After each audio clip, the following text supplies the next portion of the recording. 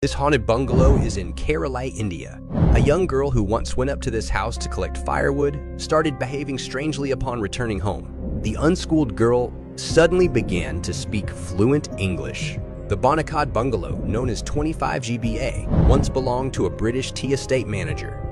He lived with his family in this luxurious mansion surrounded by thick forests. It was a happy home full of life until one day the man's daughter died under mysterious circumstances. The family abandoned the house and moved back to London. Soon, the locals began to experience mysterious events. Sometimes a young girl would appear by the window of the vacant bungalow. Sometimes people would hear sounds of breaking glass or the screams or laughs of a child coming from